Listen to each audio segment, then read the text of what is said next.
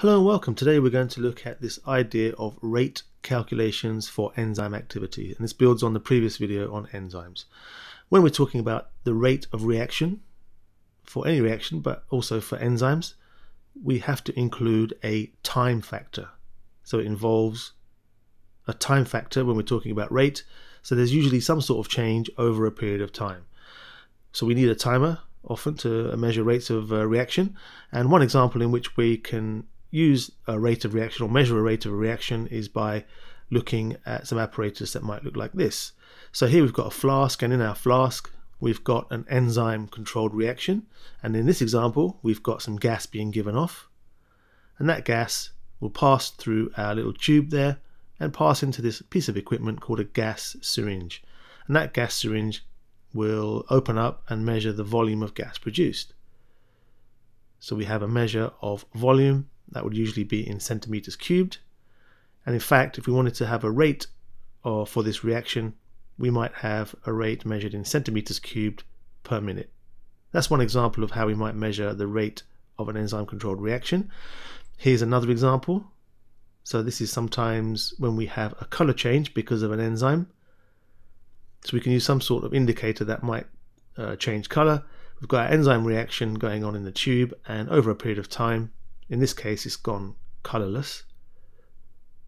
So we've got a color change, and we can measure the time taken for that color change to happen.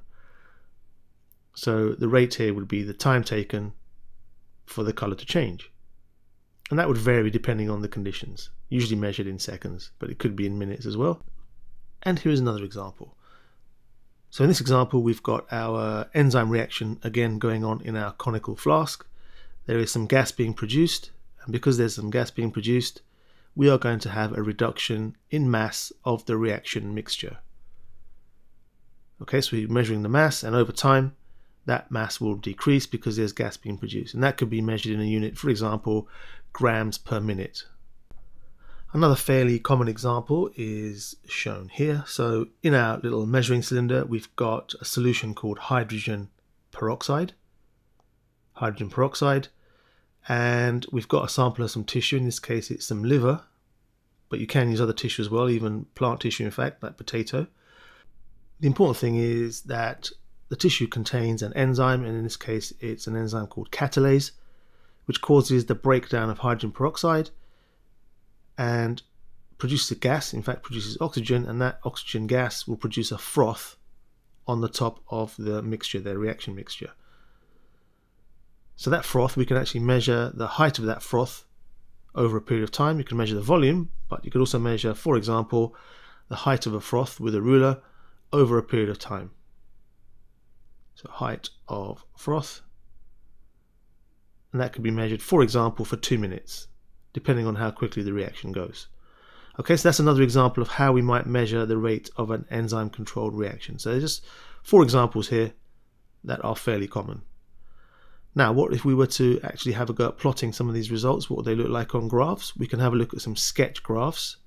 So if we look at our first example where we had an enzyme controlled reaction producing a gas, we can measure the gas produced over time, so that'd be volume of gas over a period of time, and you can imagine it might look something like this. As time goes on, the volume of gas increases until the reaction stops, and then we've got our maximum volume of gas produced. There the reaction has stopped, no more gas is being produced. You could do this experiment again. For example, you could raise the temperature. So imagine that was 20 degrees. We could raise the temperature to maybe 30 degrees, and the graph would look like this.